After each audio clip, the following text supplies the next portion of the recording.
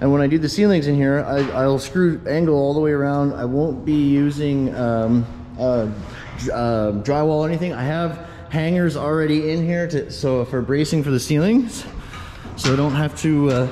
I can just use furring bar and angle, which is super easy, super awesome. Yeah, we're just using this 1.25" by 1.5" angle and the 7/8 furring bar. The ceiling, I got the angle set, all right, and the ceiling's at 9 foot, so I went 9 foot 1 inch, okay, a 1/2 inch for the floor, a 1/2 inch above the floor, whatever, and a 1/2 inch for drywall. I'm using light gauge angle. I'm screwing it in except for the floaters, okay, but I'm screwing in the corners though with wafers. I've got my 16s marked both sides. I'm literally just drawing them from the same side, going this way. I'm gonna go cut furring bar. We have hanger wire already installed in here for bracing, okay? So I don't have to worry about any bracing, it's all done.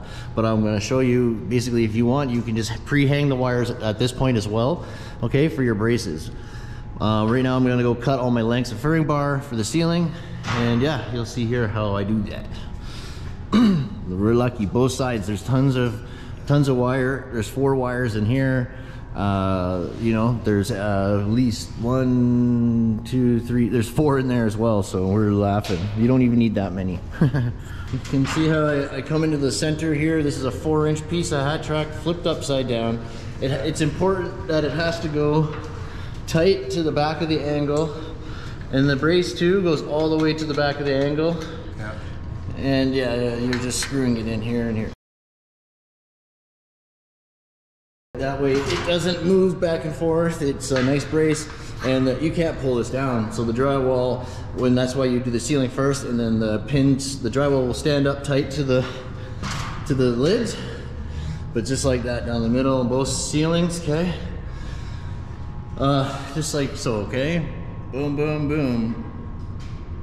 And that's how we do it. Every stud, every piece of furring bar on an angle, screw it in, doot, doot, right? Doot, doot. All the way down, 2 screws in every one. And just a normal 16, 32, 48